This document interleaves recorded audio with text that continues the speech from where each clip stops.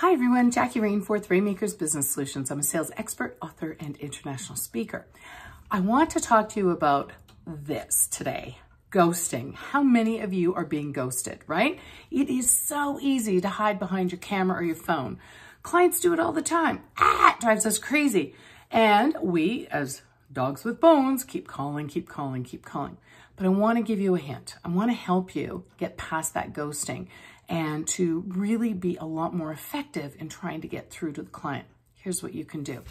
First thing, when you're sending out correspondence to them or you're talking to them, one, you always want to book the next meeting before you leave the call. So important, because a lot of times they'll ask for something, they'll ask for pricing. You send the pricing, guess what? Never land happens really quick. Don't do that. You always want to set up your appointment first.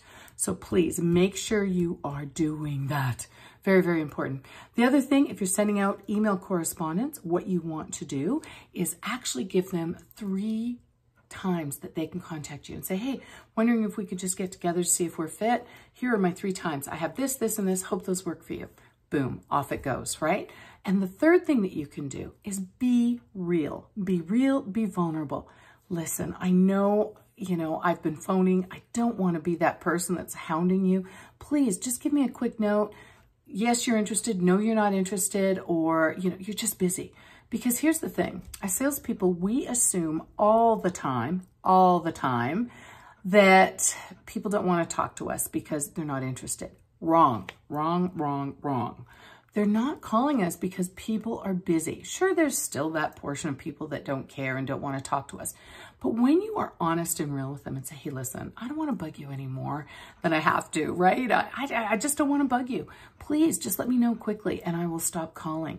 And for clients, it's important that they do that, because the more honest, genuine, authentic, and real you are in your correspondence, like I know we've all been taught to do this really professional, please return my call at your earliest convenience, right? Like, blah, forget all that. Modern selling, folks, is about being real. It's all about being real. So be real and just put it out there. Be a little more vulnerable in your correspondence and, change the way that you're speaking. I think that you're going to get a lot more response. You're going to get through to people. They're going to get back to you and say, yes, no, or I'm just busy. So don't make that assumption. Make sure that you're calling and getting back to them with vulnerability and realism, okay? Anyway, there's another tip for you that is in my book, The Badass Guide to Selling, because everything has changed. The world we live in has changed.